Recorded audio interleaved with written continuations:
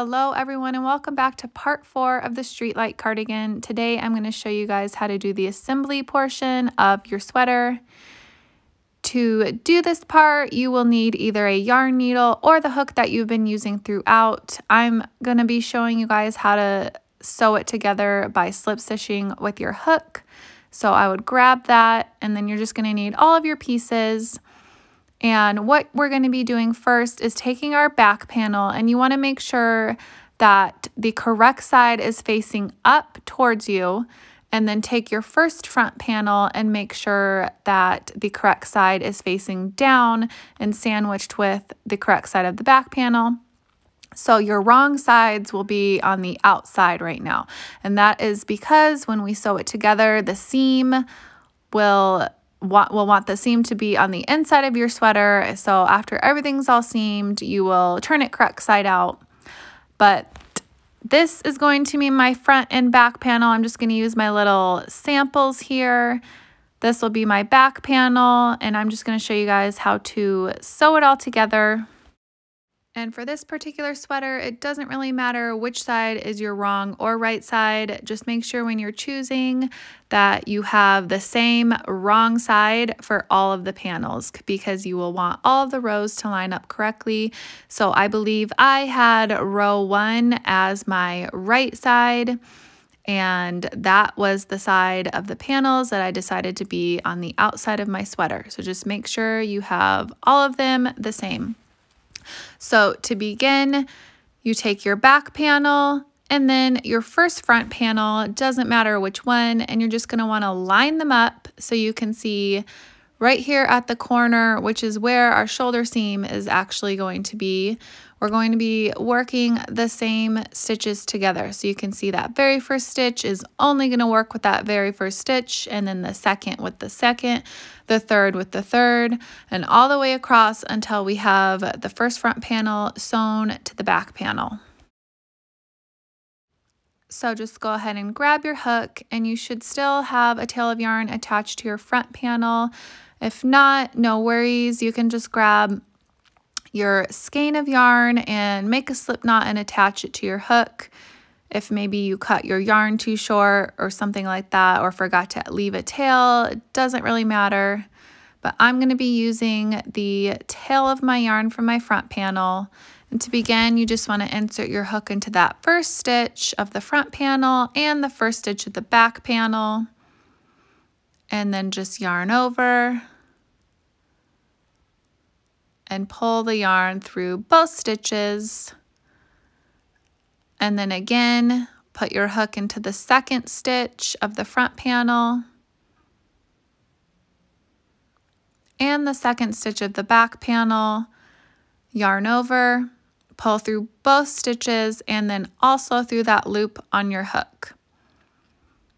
Again, insert your hook through the front panel and the back panel, yarn over, pull the yarn through both panels and the loop on your hook, and just do this all the way across until you've worked your hook through all of the stitches at the top, very last row of your front panel, lining it up perfectly with the back panel. Make sure you don't skip any stitches or do any crooked and put your hook in the wrong spot. Just line it up evenly.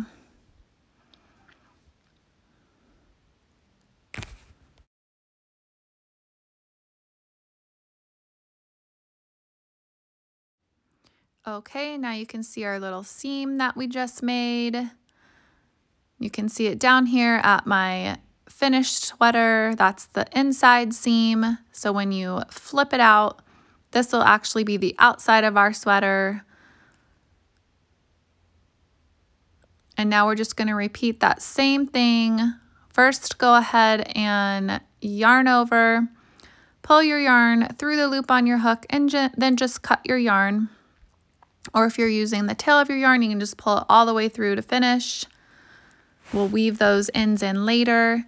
And then you're just going to repeat the same process on the other side. So you can take your second front panel and then just line it up on the opposite side. And then do the same exact thing. Just work your hook through the first stitch of the front and back panel, the second, the third, all the way across. and you'll have a small gap in between the front panels and stitches of the back panel that are unworked. This is just our neckline area.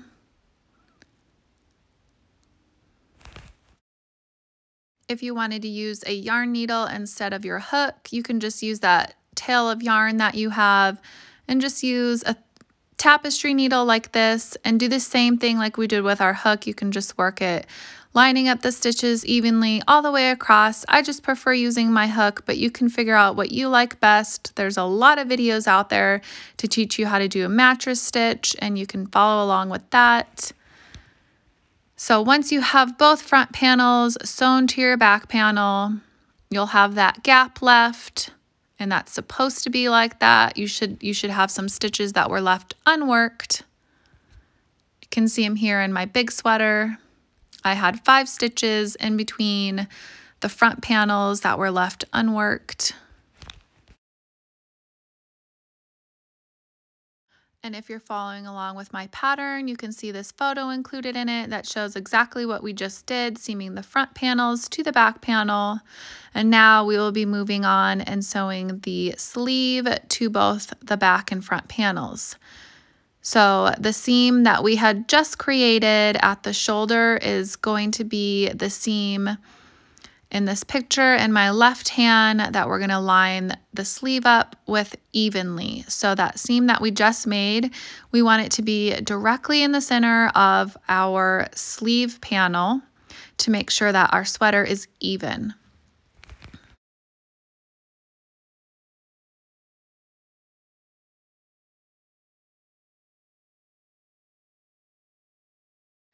And you can see here with my little miniature sample, this is going to be my tiny little sleeve that I'm going to show you guys how to sew onto the front and back panel. And you should get this easily because it's exactly what we just did, sewing the front panels to the back panel. So once again, you can use the tail of yarn from when you finished off your sleeve, or you can just use a fresh strand of yarn. It doesn't matter.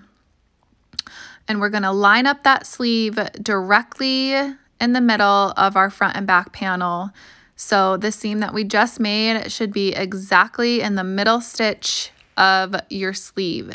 And if you're new to sewing pieces together, I would recommend getting some stitch markers and just placing them throughout your sleeve and panels. Just attach them together to make sure that your sleeve doesn't move around while you're working and that you don't bunch it up too much in one spot or accidentally put your hook in the wrong spot. They're very helpful, and if you're new to this, I definitely recommend giving that a shot. So you're going to be doing this just as you had before, except now when you're sewing the sleeve onto the front and back panel, you're actually going to be sticking your hook into the ends of the row of the front and back panel. So your hook will still go into that stitch of the sleeve, but you'll just line it up and put your hook into the ends of the row of the back and front panel. It doesn't really matter too much where you put your hook. It doesn't matter if you do it in a different spot than before, as long as you try and kind of keep it even and just stick the hook through, yarn over and pull through and just slip stitch across. Don't pull it too tightly, and just make sure that that center seam is directly in the center of your sleeve. And just do it all the way across the row until your entire sleeve is attached. And then I would double check and make sure that you kept everything aligned up and that half your stitches are working through the front panel and the other half of your stitches were worked through the back panel. Okay, and now you can see my little miniature sweater. We have the back panel and front panel sewn, and now the first sleeve sewn. And you're just going to repeat that same process on the second side. So you can take your second sleeve and then just once again attach it to the other side. Use your stitch markers to hold your spot, and then just slip stitch it all the way across. And then after that, we just have to sew up the side and the sleeve seam to finish it off.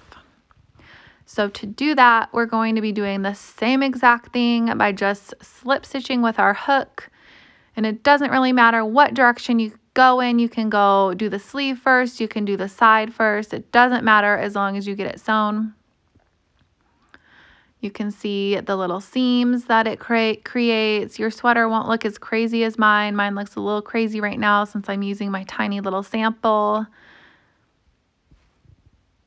But now I'll show you guys how to sew the side up. So you're going to take your hook and then just slip stitch your yarn wherever you prefer. You can join it at the cuff of your sleeve, or you can join it at the ribbing of the bottom of the sweater.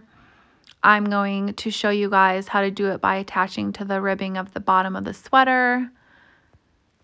So just make a slip knot, and then once again insert your hook into the first stitch of the ribbing on both ends. So you can see that I'm once again inserting my hook through both panels, the front and the back panel of the ribbing, and then just pulling it all the way through and pulling it through the loop on my hook to secure it. And then again, insert your hook into the second stitch of both front and back panel. And then in the third. And you then just do this all the way up the ribbing, all the way up the side of your sweater until you reach the armpit area. So you can see here on my actual sweater, you just work all the way up until you get to the armpit, and then you can rotate your work and just continue down, slip stitching all the way to the cuff of your sleeve. Or if you'd rather start at the sleeve, you can do that too. You just attach your yarn to the sleeve and work from the sleeve to the armpit, and then the armpit to the bottom of the hem of the sweater. Doesn't matter either way, whichever you prefer. And you're just going to do this on both sides of the sweater. So do the first side and then do the same thing to the second side. The one thing you'll want to check for is to make sure that your panels are lined up correctly. Sometimes when you're sewing it together, you accidentally put your hook too far along through one panel and it can become a little crooked. So you can see here just the rows are lined up evenly, and that's why I recommend using stitch markers. You can just place it every few rows and that'll help keep you on track, because you don't want it to look uneven on the outside. You'll want your rows to line up perfectly. And then you can just turn your sweater correct side out once you're done sewing both sides and both sleeves together.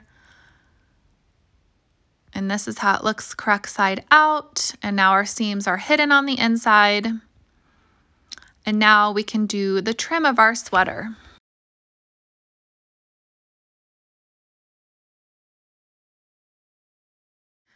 The trim is very simple. We're just going to be joining our yarn with the slip stitch to the corner of the left front panel. So when it's laying out in front of you, it'll be the left panel in front of you or the right panel when it's worn.